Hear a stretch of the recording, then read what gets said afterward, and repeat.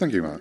It's often forgotten that for 20 years the Labour Party was the most Eurosceptical party, certainly of the main three parties in the country.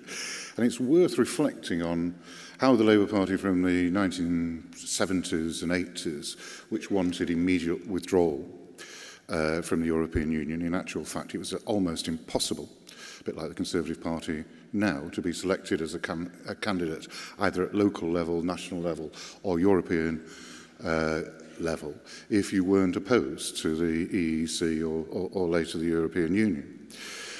The reason that changed was twofold, I think. One, it became associated with a decade and a half of electoral failure, wrongly because there were other issues involved with it. And secondly, because the trade union movement decided that they could take a free run at extra protection for workers by getting Delors and the European Union to do the job that should be done by local democracy. So effectively, sometime in the early 1990s, the issue of Europe was put into another box. It went into hibernation, and there has been almost no discussion since the mid-1990s of a pro-anti debate within the Labour Party. And that leaves us in a very curious position. First of all, it's worth saying that the Labour leadership, the Labour Party, can't in any sense oppose referenda on principle because we've put them through at local level.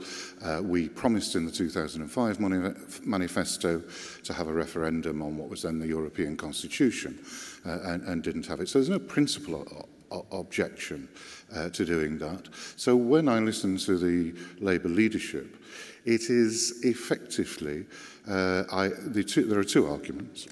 One, it is the wrong time and it would be damaging to the European economy, or it would cost us a lot of jobs.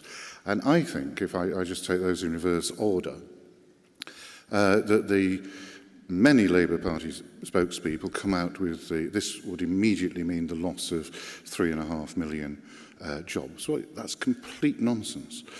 When we are in a trade deficit with the European Union, withdrawing when we're still in the European Economic Area would not cost jobs. We'd still be able to trade, and a debate around a referendum would be able to kill some of that false information.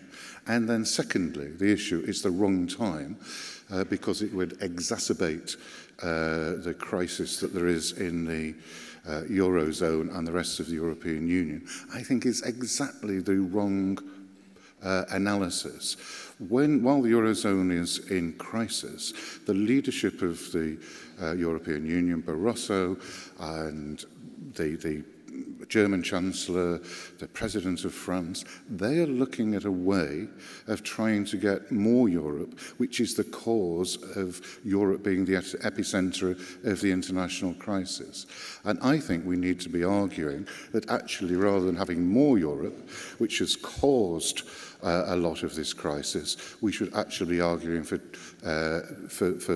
our withdrawal and for breaking up the Eurozone, which is causing so much instability in the world economy. I find it embarrassing that both front benches, by asking for more fiscal union, more control from the centre over expenditure and taxation in Greece and other countries, are actually arguing for the expunging of democracy in Greece and elsewhere. And I think we need to have those arguments. We won't win the vote on Monday, but it's only the beginning of the debate, because as other speakers have said, this is simply a debate about democracy and the right for people to decide whether we want to be in the European Union, which we've not been asked about before, or not. I think in the Labour Party, we need to re-educate ourselves both about the economic issues and the democratic issues, and I see Monday as the start of that debate.